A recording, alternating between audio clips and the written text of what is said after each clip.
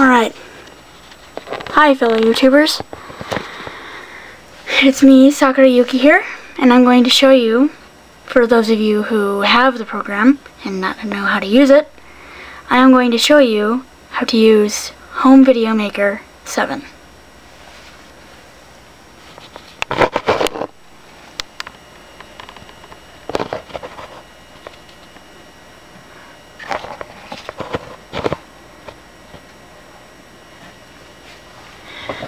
Alright, the quality might be a little horrid, but I do not know for sure. This is the mouse. Sorry, I just think this is kind of fun. Hang on, so you can see all the computer. Probably won't be able to, but it's worth a try. Alright, first you go down to the start. Well, at least this is what I do. Down to the start, open up your start menu. Then go to all programs, and then you should see NTI Home Video Maker. And it should have Home Video Maker right there. Click. Something like this will show up at first. What you click on, otherwise, like the first time I used this, I clicked on the exit right away and it didn't work. So what you have to click on to make your videos is capture, create, or edit your videos. It will load and this will come up. This you don't have to worry about. It says, how would you like to acquire your media? Well, if you want to capture from a device, you click on that if you want to. If you want to get from an album, which is that stuff here, you can. But what I usually do is I exit it. So, this is what NTI Home Video Maker originally looks like. Let's see if I can center you guys a little bit. Back up just a little. Maybe I think a little more. I guess it's as good as I'm gonna get it. Well, let's see here. There. Alright.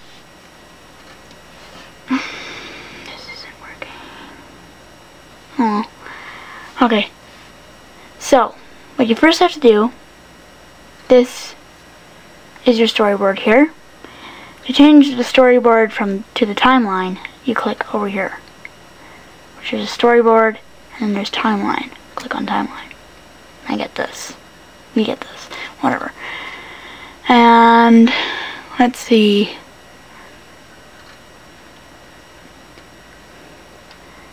What song should I have? I have a bunch in the album thing here, so I'll just pick one from here maybe. Yeah. Alright. To upload anything, what you have to do, you have to go up to File. Of course, is in the corner here. Go down, there should be import files. Import media files to be exact. This comes up. However, this is not where I want to be. So, what you're gonna do is where I have my music, go to easy way. And I can choose from any selection here. Let's see.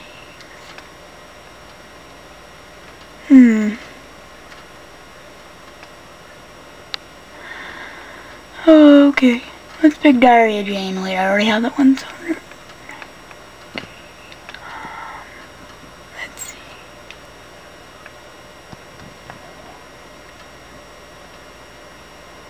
The Game. I like this song.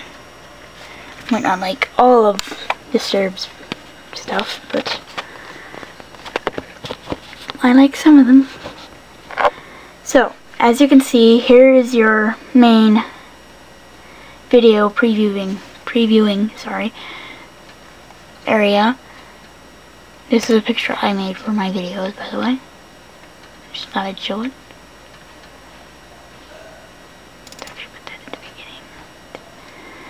what you have to do.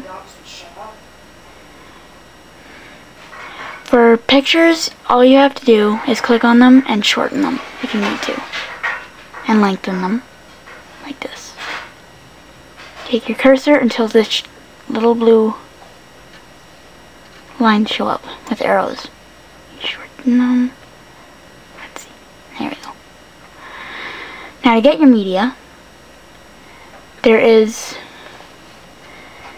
main selection stuff here. You click on media, which I already have it set to that. So,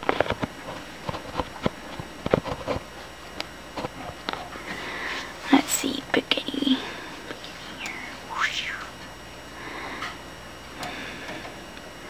I have episodes here, so let's just pick some off. Let's see. For this won't originally happen the first time around when you upload or, you know, import stuff like these episodes onto the program itself. What it originally does, well, you do the normal thing, look for media files from file, from up here, and then what you do, it says import it, and then the program itself realizes that it's something that needs to be broken down because it's so long, and what will come up, I'm pretty sure, is a little box saying, would you like this broken up, or however it says it, and you click on yes, and it gets like this. Oh. Like this here. It's little sections of the episode itself. Let's see. Let's start with these ones. That one's long enough, I guess. Exit that. Now, what you have to do to mute, you don't do it like Sony Vegas and go like this in group and stuff. What you do, which it does get a little irritating, you have to mute the volume here. And what happens, let's go to the beginning of the movie. Actually, let's do this. Movie here. Let's say that cursor there is, well, there. What you have to do, this is a bit irritating here too. Here it says active clip.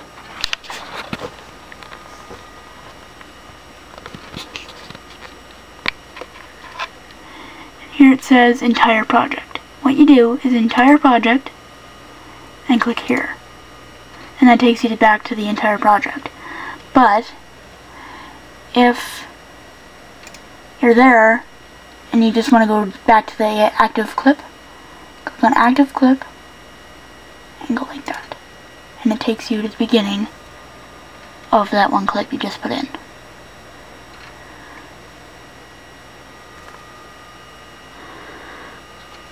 Okay. Let's see here. What I usually do is I test the video while I'm working it, just to make sure I have the right timing and other stuff like that. That does get a little irritating sometimes too, but it's worth it. Honestly, it is. So, click on play. See? And that video will show up here, like that. Tell me exactly what am I supposed to do? Now, it's really cool if you have flashes, but as you can see,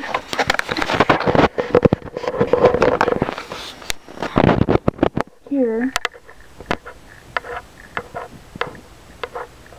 go effects first. Here's the effects. And here are the main selections for effects.